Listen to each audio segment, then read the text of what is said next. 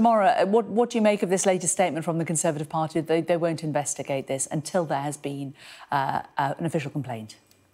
That's right. They are not going to investigate this because no complaint has been made, and that is their policy at the moment. But certainly this story has caused quite a few ripples across Westminster. Daniel Korski was one of the candidates to be the Mayor of London, the Conservative candidate to face Sadiq Khan in the election next year. Now, he has been accused by a woman called Daisy Goodwin, who is a successful TV writer and behind dramas like ITV's Victoria. She says that she met him in Downing Street 10 years ago when he was an advisor to the then Prime Minister David Cameron. She had met him at an event and she'd been invited to Downing Street to discuss an idea for a TV programme based on government policy. She had a meeting with Mr. Korski, she says, and at the end of it, she says that he touched her breast and she asked him, "What are you doing?" and says that he was embarrassed. She did not mention it at the time, but she has spoken about it since, although she did not name Mr. Korski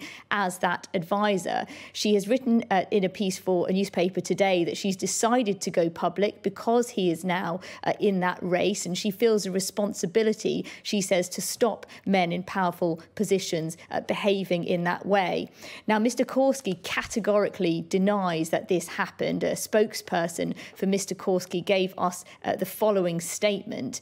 It says, "In the strongest possible terms, Dan categorically denies any allegation of inappropriate behaviour whatsoever." He says that it didn't happen.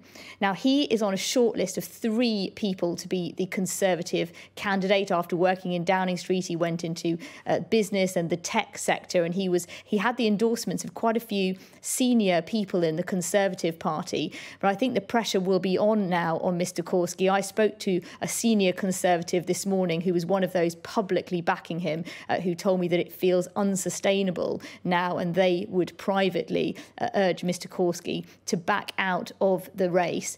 We have not heard any more from him other than that statement from his spokesman. He was reportedly taking part in a public hustings last night when the news came through, and he left.